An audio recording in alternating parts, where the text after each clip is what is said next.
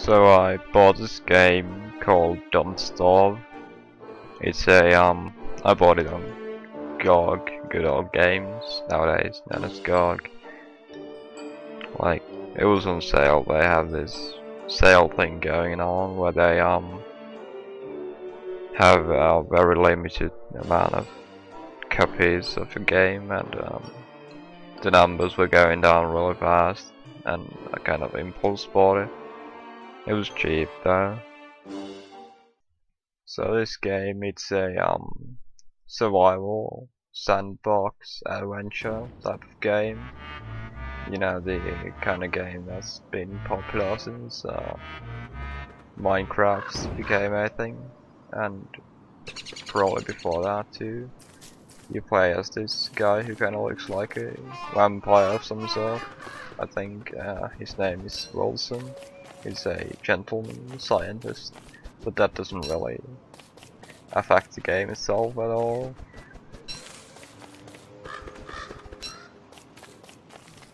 So the majority of the game, as is typical for games like this. Oh, by the way, don't mind the sound, it's fine. I see highlight sound. It got into the recording. In games like this, and this game is no exception, you basically just run around and pick up things. You can pick up twigs and rocks, and you can even pick up grass like I do here. But I think the developers realized that eventually just picking up stuff might get boring, so you can craft yourself an axe, and that's another major feature of this game. You can cut down trees. You can cut down a lot of trees. The game doesn't really have a lot of different trees though. It's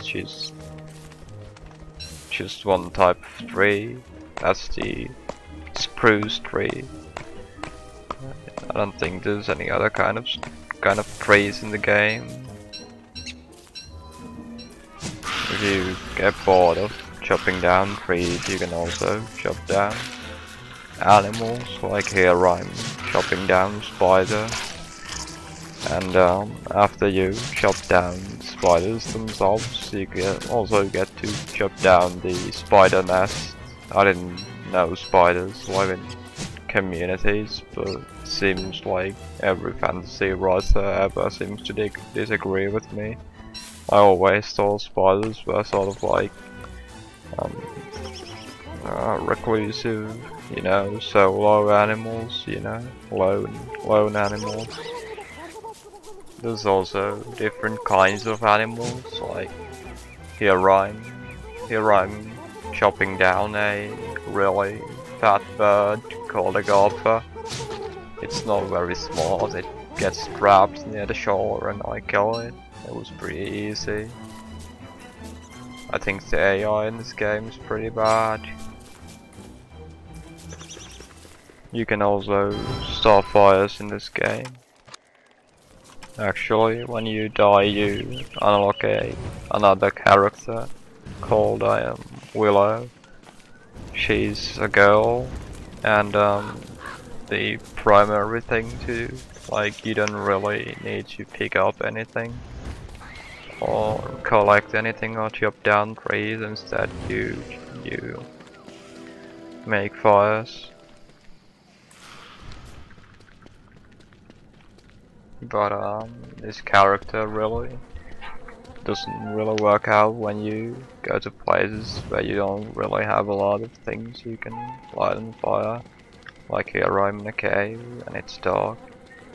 You can't really see much. Well, I'm lighting bat poop on fire, but okay, well, here's some more things you can light on fire. Also, there's a worm, like there's a big worm in this cave, and I think that's one of the tougher enemies. I try to kill him, but he does a lot of damage. I don't really know how you're supposed to be fighting in this game. Everything does a lot of damage. And here's another annoying thing about the game. You can see this Cyclops is chasing me, and well, the AI in the game isn't very good, so he's never going to kill me.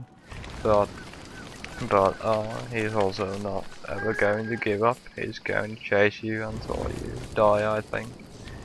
I try to burn him here, but it doesn't really work. He doesn't seem to care about the fire much.